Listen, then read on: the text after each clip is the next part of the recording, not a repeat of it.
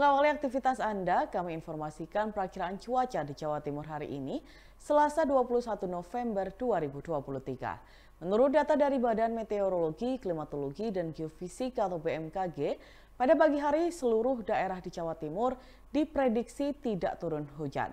Hujan petir mulai melanda pada siang hari di wilayah Batu, Kabupaten Probolinggo, Kota Madiun, dan Magetan. Sedangkan wilayah Jember, Kota Malang, Pamekasan, dan Ponorogo akan turun hujan ringan. Pada malam hari, wilayah yang diguyur hujan ringan akan bertambah menjadi 12 daerah. Di antaranya Batu, Bojonegoro, Bondowoso, Jember, Jombang, Kabupaten Kediri, Kabupaten Mojokerto, Kabupaten Probolinggo, Kota Kediri, Kota Mojokerto, Kota Probolinggo, dan Lamongan. Pada dini hari tersisa daerah Kabupaten dan Kota Kediri saja yang masih turun hujan ringan.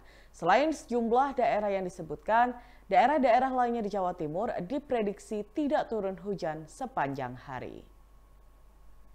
Tribuners, sekian informasi perakiraan cuaca di Jawa Timur hari ini, Selasa 21 November 2023. Terima kasih dan selamat beraktivitas. Download Tribun X sekarang. Menghadirkan lokal menjadi Indonesia.